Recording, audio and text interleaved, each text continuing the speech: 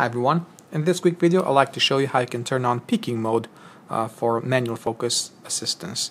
So right now we are actually, hopefully you can see here on the video, we are in autofocus mode, and you will see that once I actually switch to manual focus, hopefully you can see on the video, that little bonsai turned blue. And that's a good indication that the focus is on the tree. If I start using the little wheel, I'm just going to zoom in a little bit so we make it easier. You can see how that little highlighted area changes, right?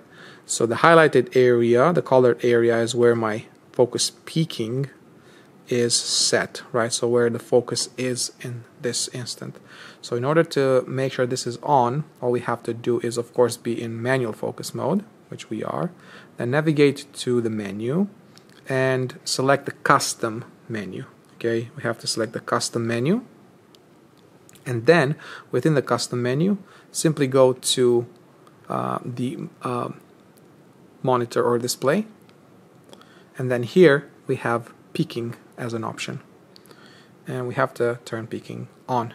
If we turn peaking off, I'm going outside of the menu, you will see that now even if I'm using manual focus to focus, that option is now gone. And that's how we can actually use peaking on the LUMIX G Series camera. Thanks for watching, and I'll see you in the next one.